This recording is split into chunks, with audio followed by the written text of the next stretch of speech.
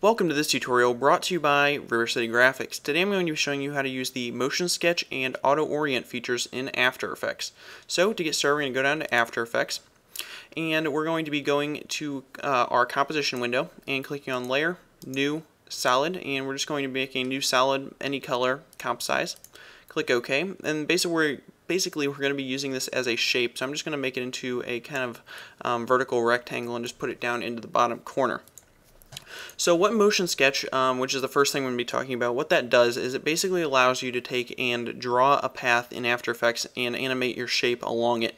So in traditional animation within After Effects, you would actually have to set keyframes and rotation and position and things like that automatically, like you'd basically set those where you want it to move. But this will automatically generate those for you as you kind of move your mouse around in the path that you want it to follow.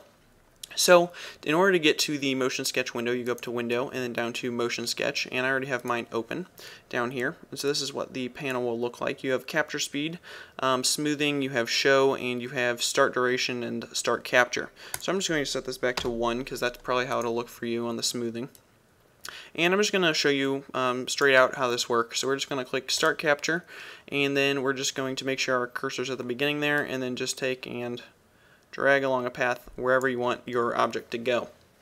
So you can see it's made a bunch of keyframes. If we take and toggle down our little arrow on our blue solid there and toggle down transform, you can see all of the different points that it made.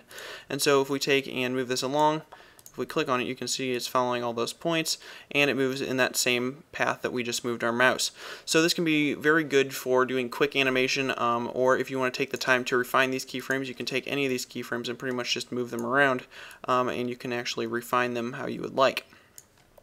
So if you want a little bit more fine-tuned animation on there, what you can do is I'm just going to take and delete these keyframes out, and we can start over here. Put that down there, move this to the beginning.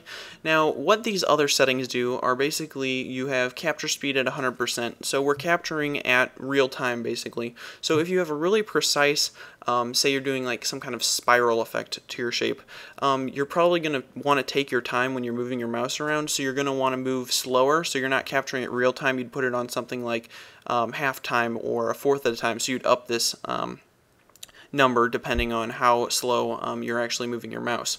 Or you can just adjust the keyframes later, but this kind of gives you the chance to do that right away. Now within smoothing, this is definitely something I'd recommend using. You saw how there were a ton of different keyframes. If you want to cut the keyframes down to having like more distinct keyframes rather than just a bunch of them, basically having it at one smoothing will give you the most accurate representation of how your mouse moved. But if you take and put it up at something like 10, which I would recommend, and then you do Start Capture, it will take and it'll kind of make some keyframes.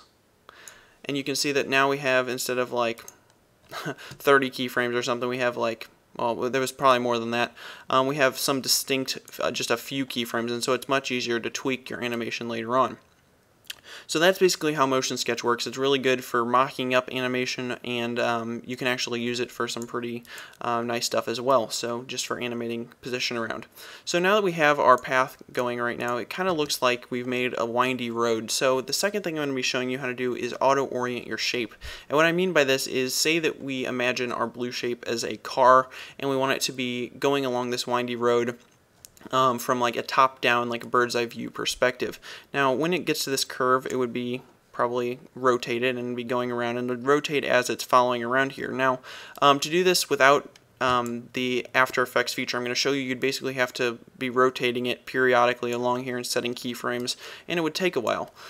So what I'm going to show you here is, if you just, I'm just going to close that for simplicity, is if you click on your layer, then go up to Layer, down to Transform, then go down to Auto-Orient, and then click Orient Along a Path, which is what we have already created with our motion sketch. Just click OK, and basically it will take and move your shape along the path, and it'll orient it depending on how your path moves. So now if we want it to look like a car, we'll just kind of fix it on the very beginning position so that it's kind of pointing towards where it's going to be driving. and now you can see that it auto-orients to that path. So this can be really helpful. I just thought I should bring that up because we already had a curving path that we made with our motion sketch, so it's definitely a nice tip so you don't have to manually add in those rotation keyframes. So I hope you guys learned something in today's tutorial. Don't forget to subscribe, rate, and comment, and check back next week for a new video tutorial. Thanks for watching.